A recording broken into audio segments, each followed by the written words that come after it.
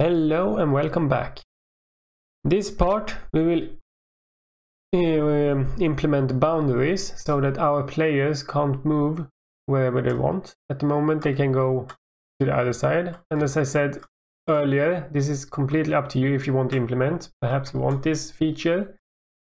It might be fun actually, but I will implement the boundaries so you can see how to do that if you wanted to do that. And since we have implemented everything else, if you remember one of the first episodes, we decided to go with colliders and not restrict the movement by code. So we will keep going in that direction. So let's create a few invisible boundaries. So double click on your environment so we can go back to the game.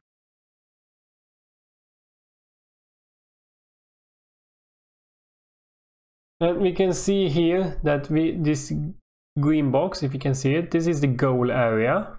So let's go to it and yeah, let's duplicate the goal area for now and call it left boundary. All right, and remove the goal script from it. Remove. So now we only have a transform and a box collider. Let's move. Oh no, we can have them overlap each other. So the goal and the left boundary will be at the same level. That's fine. Okay, so now the player should not be able to move further left than the goal area.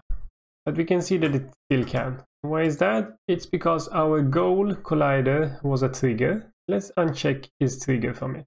From the left boundary. Now it will stop. See?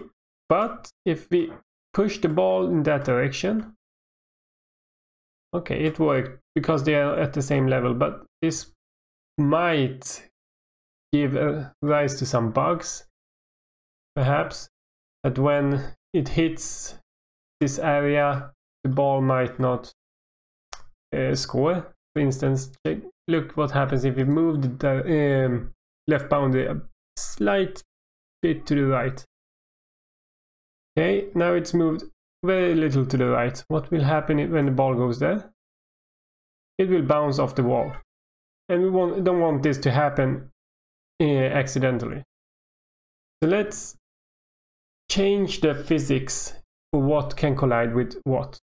Let's move it back to -9 first. Then we need to put stuff on different layers. So let's put the goals, both of the goals, on another separate layer. Go to here, the layer tab, and check add layer. We'll add one for goals and one for boundaries for now. Right? Go back and assign the goals to the goal layer. And assign the left boundary to the boundary layer. Now let's go to edit, project settings, and go to physics 2D. Here's a matrix, and it can be quite hard to understand sometimes, so you might have to experiment fully with it. We don't want the ball to collide with the boundaries layer. So now we need to change the ball as well. Where is the ball, in what layer? The ball is in layer default as well as the player. So we should change that. Make a separate layer for the ball. Ball. So. And assign it to the ball. Great. And I assign the ball start position. And it is asking me if I want to change the children as well, the ball, and I want to do that, so yes. Okay, once again, go back to the project settings. Project settings, physics. And now the ball should not collide with the boundaries. So uncheck this box. Great, now the ball should not be able to collide with the boundaries. Okay, let's try it again. If we move the left boundary a bit to the right, and hit the ball towards it, it should score and not bounce. Yes, perfectly. Now it won't be bouncing off the wall, that is the boundary of the player, accidentally. But we should also test so that the player still is affected by the left boundary. And it is. Great. So, this is what we wanted. Now we have a boundary on the left side. Let's duplicate the left boundary. Call it right boundary. And move it to the same position as the goal. Let's move this back first.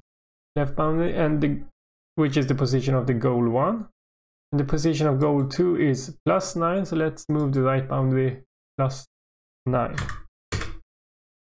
Alright, and then we will have one more boundary in the middle so that the players can't enter each other's field. So copy, duplicate one of the boundaries again and call it middle boundary. Like so, and move it to 0 in the X.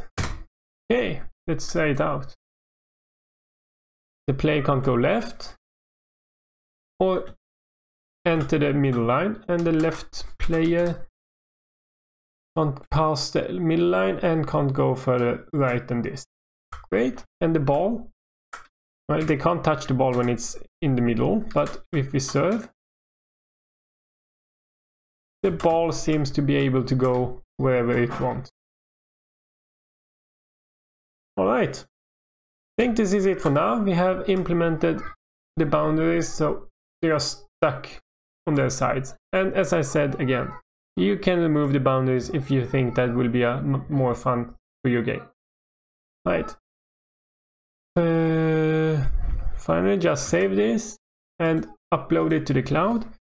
Implemented boundaries and publish. Alright, I see you guys in the next part. Bye bye.